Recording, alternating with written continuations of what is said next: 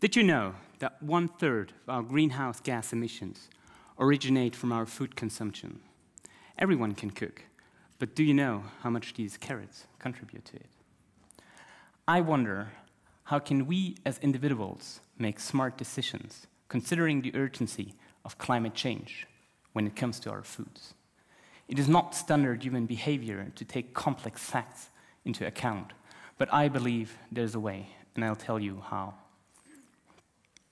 6 years ago, I came to Switzerland to study neuroinformatics to understand better the human brain. As a kid, I loved sitting in front of the computer. I connected with the ideas of breaking systems apart, solving problems, and creating artificial life. There was a vote when I finished school. Everyone at my age participated. Who is going to be the person who will not cope with reality? And I scored first place. I took 70% of all votes. And you know what? They were right. I do not get along with it. I want change. One big reason of who I am are my parents. I was their first child when they were 21 years old. They were open-minded and spirited. And thinking about my childhood, it feels like I get this deep understanding of what connects us and why we're here, being dependent on someone to give you food and love, to be free, to learn, to be inspired, to discover, and to be surprised, free to let anyone in. The only currency is a kiss. We were all children, and sometimes I get struck by the belief that we are all a big family, in fact, 7 billion strong.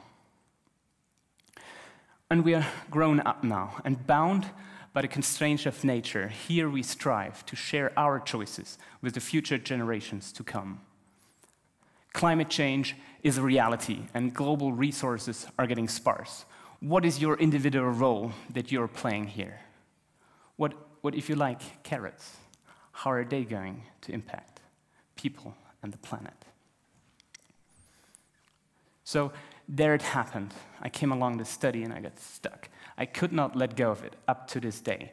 31% of greenhouse gas emissions originate from our food consumption, and we can reduce them by half by eating meals that are affordable, healthy, delicious, and where we also make smart decisions on reducing the environmental footprint.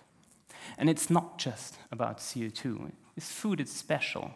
By scaling down on emissions, you equally scale down on oil consumption, on air pollution, on land, on water. And everyone agrees that we only have one planet for humanity to strive. Food can be broken down into its ingredients, and each ingredient tells its own complex story. In order to make relevant decisions, we have to look at all the different points where it emits CO2, sum them up, and look at them. So take a look at a tomato. Grown anywhere in season, it just has a fraction of the CO2 footprint as the tomato that is grown in a greenhouse. Now, compare this to the asparagus that is flown in by airplane. Look how much CO2 it is. And it doesn't really matter where the asparagus comes from when it's brought in by ship, or of course, grown locally in the first place. Now, compare this to any food that is made out of animal proteins, and you'll immediately see what matters. There's a difference between beef and chicken due to the amount of methane that is produced in the cow's stomach while breaking down the grass.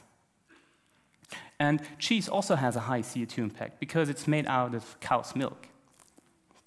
So there's an easy take-home message here. First, start loving to eat greens. And third and second, eat seasonal and local, because then you don't have a greenhouse or an airplane.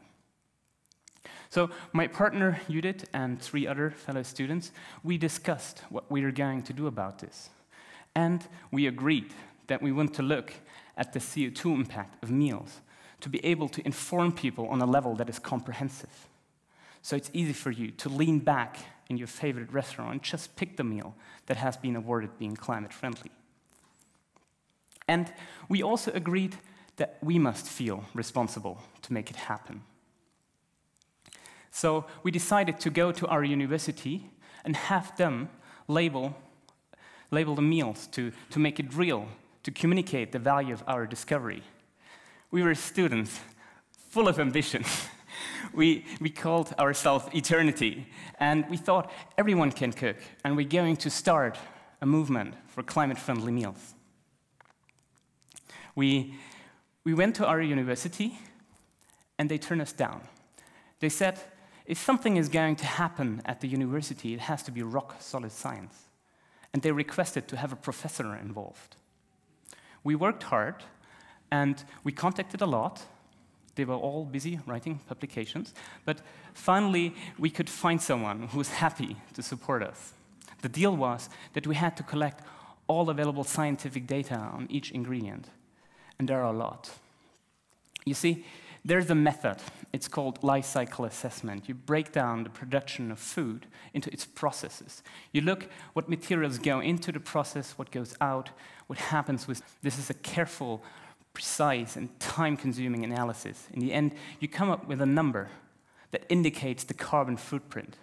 And now you're able to make measurable decisions about what's good for our climate. And that's what we did. We basically assembled the most valuable and complete database to make CO2 calculations for meals. We went back to our university and they said, okay, you can make a pilot, 3 weeks, in one restaurant to see if this is actually something that interests people. Then we went to the restaurant manager and she turned us down. She said she didn't see the purpose. How would she make money with something like that? So we recruited a bunch of more students. We sat down, we created marketing materials, flyers, posters, and information booths. We walked around on the campus informing everybody until the restaurant manager just couldn't resist to notice that this is actually something her guests want. Now, you should see the look on the cook's face when we approached him and told him what we were going to do. Reduce CO2, fight climate change, and by the way, save the planet. What kind of funny hippies are those students, he must have been thinking. We talked with him over and over again until he made the idea his own, until he could see himself being the hero who will share the smile with the guests. And together, we created the most wonderful climate-friendly meals. This one was the most popular one, the good old spaghetti pesto with grilled vegetables. And out of 10,000 served meals, 2,500 persons chose our climate-friendly. The pilot was a huge success. The media came in, uninvited, into the restaurant, and they reported about it on the newspaper and on television. And then there was this very decisive moment. Kofi Annan came to visit our university. He was giving a speech, but urging for the role of science in climate change. And we took the opportunity and talked with him, told him what we were doing. And he looked at us and said, this is not just something for the university, this is something for the whole of humanity. And we should go about it, and he trusts in us. And that we should continue to roll out, and we will be successful. This moment was one of our greatest gratifications. Years of hard work had led up to this point. It gave us this great boost of energy and the confidence to step out of university and think big. We started programming a software to be able to share CO2 calculations at scale.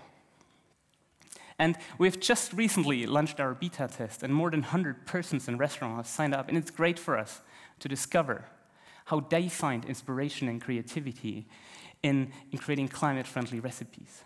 And this is what's happening exactly right now. Together with a partner, we're going to roll out daily climate-friendly meals in several hundreds of restaurants, with their cooks being the climate heroes. They will lead the beginning of sustainable cuisine. And with them, we're going to set a standard so that many more will follow. There are 250,000 restaurants in the next market, and that's our target. We will continue to roll out. Now, let's take a step back. It's not easy to live on 1 ton of CO2 in our society. It's not driven by standard human behavior. It's complex. We need to break it down into little steps so each of us is able to commit. But with food, I can't help to think. It's so simple and yet so delicious. Everyone can cook. And when my grandmother cooks for me, I just cannot say no. And I mean, even she is cooking climate friendly for the whole family. So, if we would choose to eat climate friendly 3 times a week, we could save 1 billion tons of CO2. There is nothing like that effective. There's no technical miracle that could do so much with so little. So my wish is that you will cook climate friendly for the ones you love, because this is where it all begins. And each of us can join. And together we'll add to this great picture, the picture that is part of the future we want to live in. Thank you.